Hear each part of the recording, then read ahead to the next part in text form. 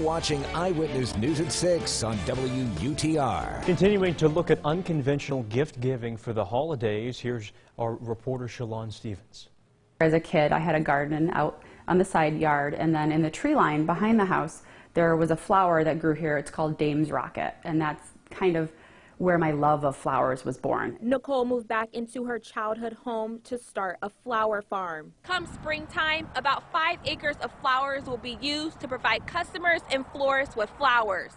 But with an empty flower bed and cold temperatures, how can the flowers be used in the winter? There's an ancient art called pressing flowers. So you take these flowers that are just gorgeous and you can preserve the quality of the bloom and their beauty by pressing them. Nicole uses the pressed flowers to make ornaments and greeting cards. So what I do first is I lay it all out and see what it's going to look like. She uses Mod Podge as an adhesive for the flowers to stick. Daisies are really good to press because they are a single petal layered flower. Whereas flowers with a thicker stem like mums and roses are not preferred because they're hard to press. So the other sort of ornament that I've been doing is a baking soda and baking powder mix. And she follows the same procedures as before to apply the flowers. Afterward, she uses twine to hang them.